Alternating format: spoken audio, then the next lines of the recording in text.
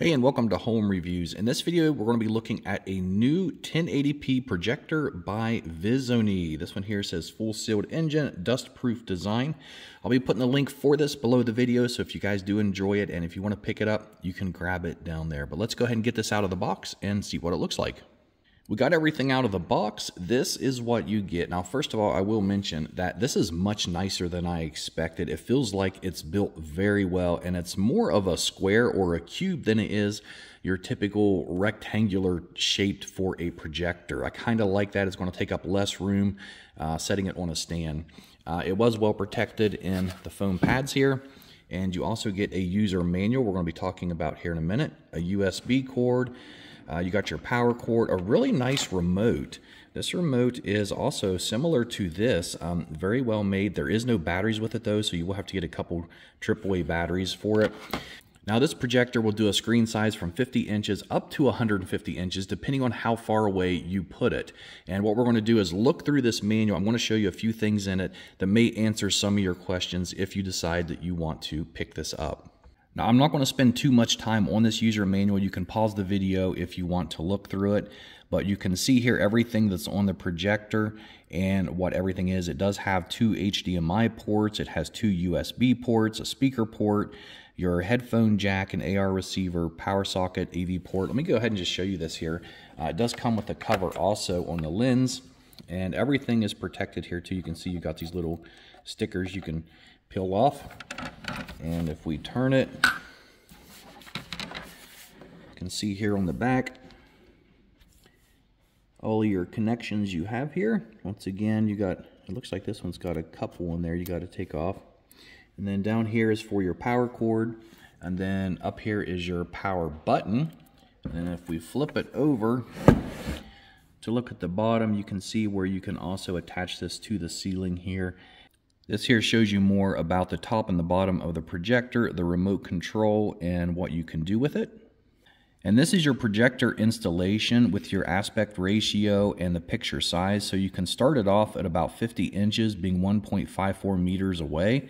And if you go back to 4.62, you can see here it goes up to 150 inches. And then on this page, you can see the projector installation methods, how you can install it either on the ceiling or you can just set it on a stand or a shelf. And the rest of the manual talks about using the projector and the settings on it, and we're going to get more into that once we get it set up and turned on, and then we can see what it actually looks like. Now, one more thing I did forget to mention about this is that with this remote, you can actually stand about anywhere around this projector and use it. With some of the other projectors I've had, you had to aim this directly at the sensor in order for it to pick it up and do what you want it to. But with this one, I found out even if I'm in front of it or beside of it, it still picks it up, and that's a great feature. All right, so I got everything set up. I'm going to run through and show you how I set everything up myself. And this is just a little screen thing that I built out of PVC pipe here several months ago. You can see I got the screen already showing on there from this box, and we're going to go through some settings, and I'll show you all that in a second too. But what I wanted to show you is that in full light in my living room, you can still see this, you can still read it, and that's not very common with a lot of projectors out there. Many projectors, they're just not bright enough to show through so where you can read them or see them during light. And you can see I have all of my lights on in my living room. Now, the other thing I want to mention about this projector is that it is by far the easiest one I've ever set up. Everything just worked. Everything's set up without any types of issues. I got my own little Bluetooth speaker set up to it. I'll put a link below this video of some ones on Amazon you may be interested in, but this one here I just bought at Walmart. It's their brand ONN, and it sounds decent. So right now you can see in the back of it, I got my auxiliary cable hooked up, and it's running over here to my speaker. And then I have my HDMI cable plugged in HDMI 1, and it's hooked up here to my laptop. This is the way that I like to hook them up because it's the most reliable. You're always going to get the best quality out of it is using your HDMI cable, but there are other options you can use with it too. So let me go ahead and just pick up the remote, and we're going to jump in here and go to the menu. So let me just go ahead and disconnect my HDMI cable. And then I'm going to show you here in a minute too what it looks like with the lights off because it looks so much better. Okay, you can see there it disconnected, so it took me back to the menu. Now, if you can see the menu up there, I'll tell you what, let me go ahead and turn the lights off. Okay, this is what it looks like now with the lights off in my house, and even with that, you can see the light glaring off the floor in the background and over by my door, and that's because it is in the middle of the day here, so there's still light coming in, but look how good this picture quality is.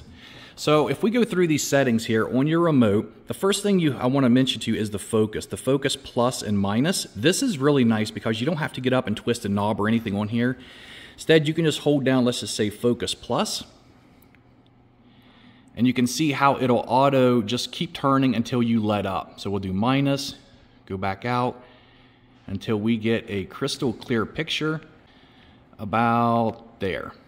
Now on the left hand side you can see HDMI 1, HDMI 2, and AV. So depending on how you have it connected, that's what you want to select to project from that. For mine, I had mine in the HDMI 1 port, so I had mine selected on the green HDMI 1, and it just took off and started showing it. And that's how we got it to play from my laptop. Now you can see you also have options there from iOS Cast and Miracast. You can also put in a USB and watch movies from it, or listen to music or photos or the Office suite. All that is available here by inserting it here into one of the USB ports. You also have the option for Miracast. And then if you go to the top, up here you're going to see your settings option. And this takes you to your Wi-Fi settings. It's synced up directly to my Wi-Fi without any issues. You have Bluetooth settings, so you can pair directly to Bluetooth devices. You have your projection settings. So you got different modes, and if you click, you can see how it's going to flip it around. So this is all depends upon how you have your projector set up. Maybe you have it on the ceiling instead and it's upside down. So that would allow you to easily flip it so you could see it right.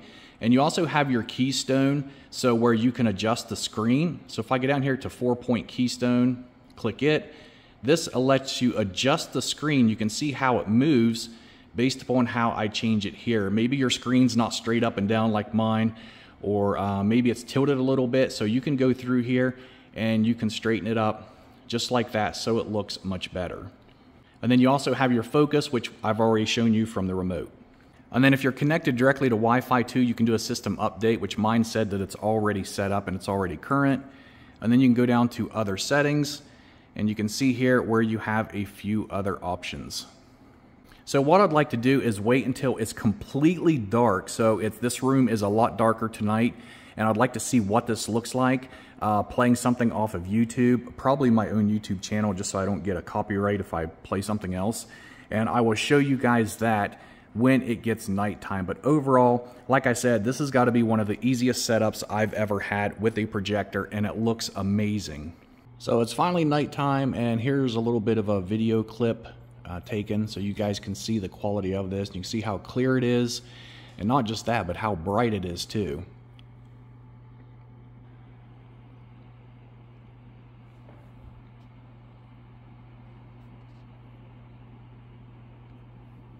So overall, I think this is a great projector. In fact, we just got done watching several episodes of Superman and Lois on it, and I'd highly recommend this one. If you guys want to check it out, I'll put that link below this video. Thanks.